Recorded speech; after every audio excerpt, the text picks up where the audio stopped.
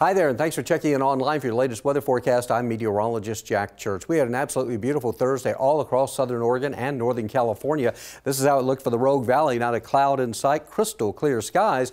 With those clear skies, though, and cold temperatures again in the forecast tonight, guess what?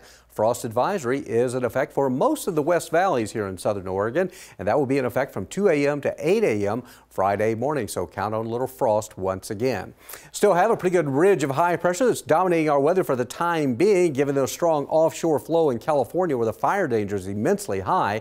For us, though, basically a quiet weather pattern. There is a front out here in the Pacific that will graze the region over the weekend, but not looking for it to make a big difference in our weather. You can see on the pinpoint forecast, here's our area of high pressure. It will begin to weaken a bit and drift a little further towards the east, but our Friday looks absolutely beautiful across the area. Then it weakens further, and on Saturday, that will allow this front to start creeping into the area. May spread a few clouds here and there. There's a real slim chance of a rain shower or two north of, say, the North Bend and Coos Bay area.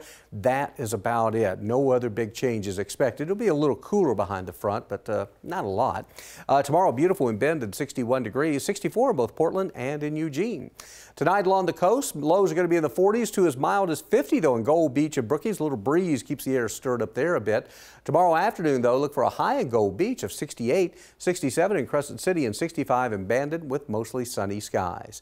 East of the Cascades, cold again tonight. Not quite as cold as last evening, but still, we're talking 15 in Christmas Valley, 24 in Lakeview, 25 in Klamath Falls. Tomorrow, many of us will get in the 60s from Klamath Falls to Alturas to Lakeview, upper 50s near 60 in Chemult and Christmas Valley.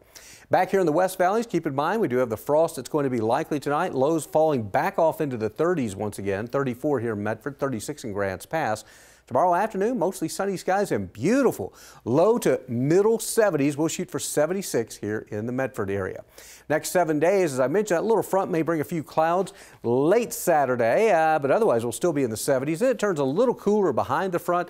Varying amounts of clouds with some weak frontal systems throughout next week, but temperatures remain mild. Maybe a little better chance of a little rain along about next Thursday.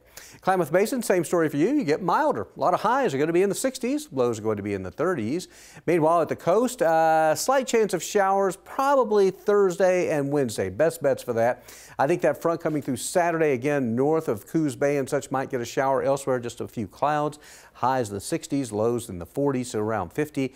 And Northern California, same pattern as the rest of us. Some nice mild days with cool nights and a chance of showers Wednesday night or Thursday. Thanks again for checking in online for your forecast. Watch us over the air as well. That's at NBC5 News. Have a good one.